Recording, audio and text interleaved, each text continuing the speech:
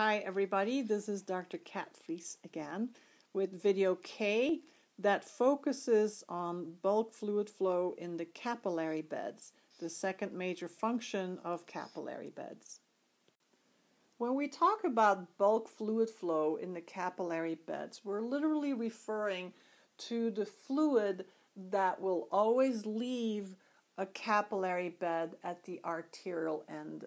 And the fluid or the partial amount of that fluid that just left will actually return to the venial end of the capillary bed. What happens at the arterial end is called filtration. What happens at the venial end is called reabsorption. So notice that we're always going to talk about capillary beds as having an arterial end, which is of course where your arterial feeds in, and a venial end, which is of course where your post-capillary venial starts. The end result of this process is interstitial fluid that left the bloodstream that's going to become part of the lymphatic system, better referred to as lymph. Now, if this process doesn't work properly, if bulk fluid flow doesn't work properly in the capillary beds, to the extent that too much fluid leaves and does not return to the bloodstream, and if this is the case, edema will result. Edema shows up as very swollen parts of the body, often the legs. Bulk fluid flow in the capillary beds depends completely on pressure gradients. And there are going to be two types of pressures we're going to discuss. Hydrostatic pressures at the arterial and venial end, and osmotic pressures at the arterial and venial end. Hydrostatic pressure is really just another way of referring to blood pressure. Of course, we're discussing blood pressure in the capillaries now. And we're going to have an arterial end, and we're going to have a venial end. Osmotic pressure, you might recall, is primarily a result of the amount of albumin. Also other proteins, but especially albumin. Albumin is what is going to ensure that water stays within the bloodstream. Albumin increases osmotic pressure, which is therefore going to prevent from too much water leaking out. And again, we're going to be talking about the osmotic pressure at the arterial end versus the venial end. So if we now come and take a look at the picture here below, just to give you an overview, you may want to come back to this picture after all of the details have been discussed, because it's a nice summary.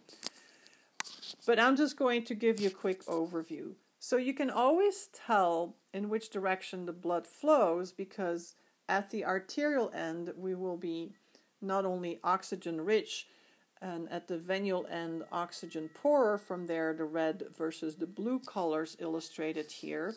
But we're going to see that in healthy individuals, the net filtration pressure at the arterial end will always be a positive pressure. Pressure is always expressed in millimeters of mercury. And that's what's going to force some of the fluid in the blood of the capillary to be pushed out by means of filtration. You can always tell where the venous end or the venial end is in healthy individuals, because there the net filtration pressure, we'll learn what that is momentarily, is always going to be in the negative. And the negative pressure allows for fluids to seep back in, and we'll refer to that as reabsorption. You've learned the term reabsorption more often in association with the reabsorption, or the absorption, I should say, of nutrients in the small intestine, but we'll be using reabsorption here at the level of the capillary beds. We'll use the term reabsorption also in the kidneys, and we use the term reabsorption because we're implying the fact that we're taking back something that was lost earlier, in this case at the arterial end via filtration. Notice that in the middle part of our capillary, we're not going to have much of a net filtration pressure, and so we don't really see much of any bulk fluid flow occurring here. So let's better define the two pressures. So hydrostatic pressure, as I said, refers to the capillary blood pressure. I don't think I need to express that any better. We've learned about the definition of blood pressure, and we're going to, for simplicity's sake, abbreviate it as HPC, referring to hydrostatic pressure in the capillaries. Once again, we're going to have an arterial end versus a venule end. Osmotic pressure, as I said, is primarily due to our albumin proteins. They are responsible for holding the water inside of our capillaries, and we'll abbreviate that with OPC, arterial end versus venule end. Now, if we compare these pressures, at the arterial end, you would expect for our hydrostatic pressure to be higher, right? I'm just going to say high, probably more like around approximately, we'll give you more exact numbers here in a moment, 40 millimeters of mercury. While at this end, the hydrostatic pressure is going to be low. So we see a drop in hydrostatic pressure from the arterial end to the venule end.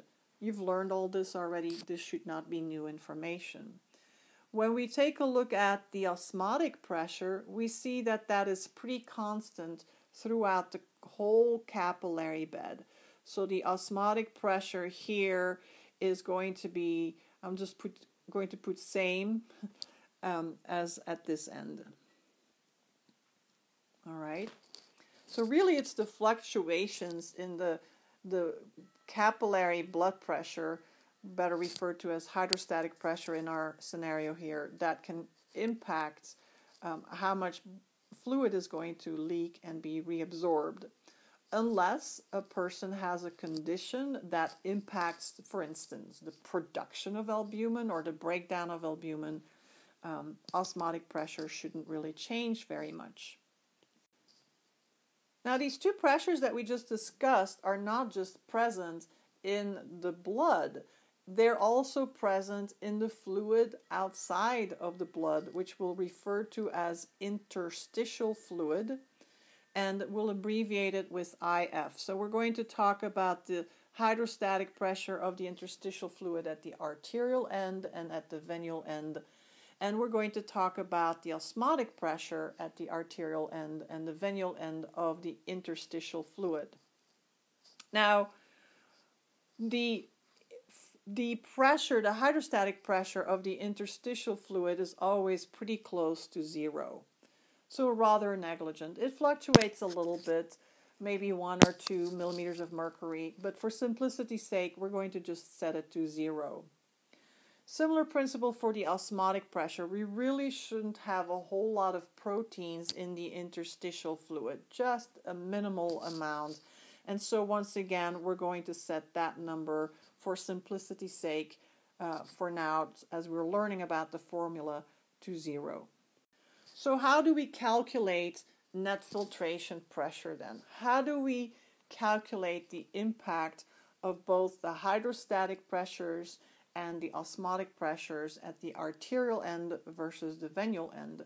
Well, we do it by this major subtraction. So we're literally subtracting osmotic pressure from hydrostatic pressure between the capillaries and the interstitial fluid. And when we use numbers that will help us better understand how all of this bulk fluid flow works, let's then use for our hydrostatic pressure at the arterial end inside of the capillary. I'm sorry, I should put that here. Hydrostatic pressure of the capillary here. Let's say that it's 35 as it shows over here. All right, so let's set that to 35. We're going to assume that the hydrostatic pressure over here in the interstitial fluid is very close to 0. and that's this 0 here. So the difference between the hydrostatic pressure at the hydrostatic pressures at the arterial end is going to be 35 minus 0, which equals 35, obviously. If we now look at the difference in the osmotic pressures at the arterial end, then the osmotic pressure due to the presence of the albumins in the capillaries at the arterial end is approximately 25. And once again, in the interstitial fluid, the osmotic pressure is very close to 0. It's not exactly 0, but again, just for simplicity's sake for now. And so when we calculate the difference between 25 and 0, we get 25.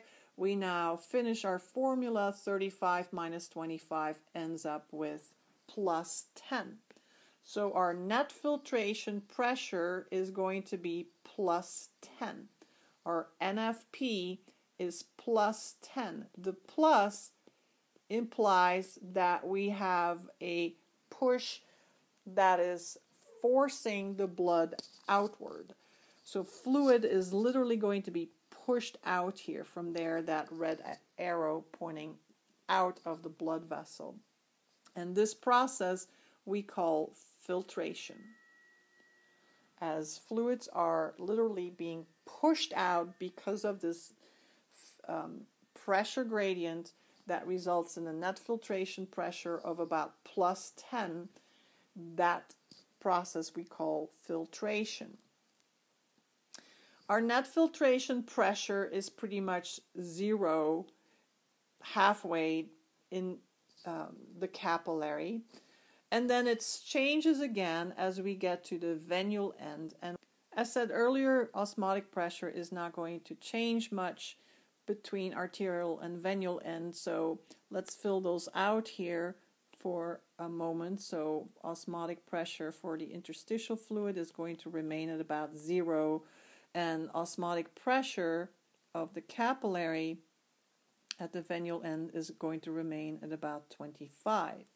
So you see that number here for osmotic pressure of the capillary, and here is the 0 for osmotic pressure of the interstitial fluid. What does change is the hydrostatic pressure, or in other words, the blood pressure in the capillary. You know by now that the blood pressure in the capillary as it reaches the venule end is going to decrease. And so what we see is that it's going to decrease down to about 18. So let's fill that in here. And the hydrostatic pressure of the interstitial fluid at the venule end is going to remain pretty much at 0, which is what you see here. So if we now complete our subtractions for our net filtration pressure formula, we get 18 minus 25, which results in minus 7. So this net filtration pressure of minus 7 at the venule end, that minus indicates that we're now drawing in fluid. We're drawing fluid back in due to the pressure gradients that are generated by both hydrostatic pressures as well as osmotic pressures at the venule end in the capillary and outside of the capillary. And that process we refer to as reabsorption.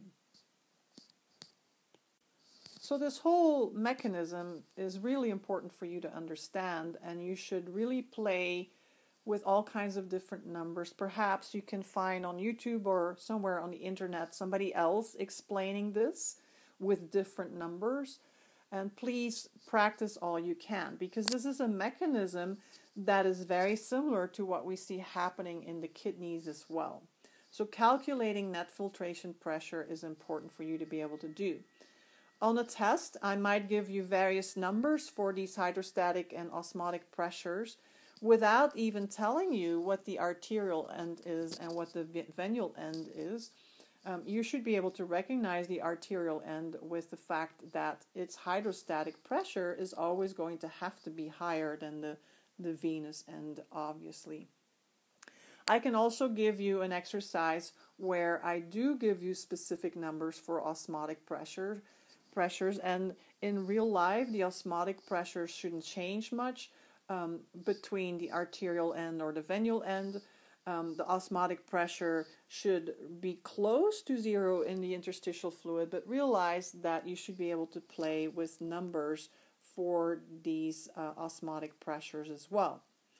And then a scenario to think about is, what if we had an individual whose liver wasn't functioning properly, and consequently the osmotic pressure of the capillaries was much lower than 25.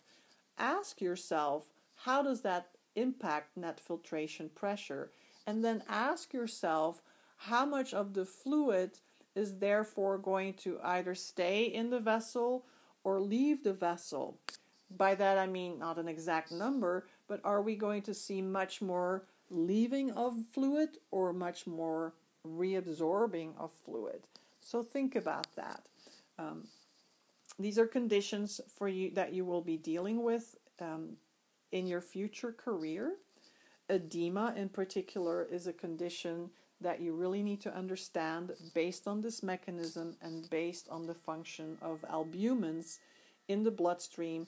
Don't forget, albumins are made by the liver, so patients with problems with liver function may have problems with the synthesis of albumins, and very often you will see swelling or edema in those kinds of patients.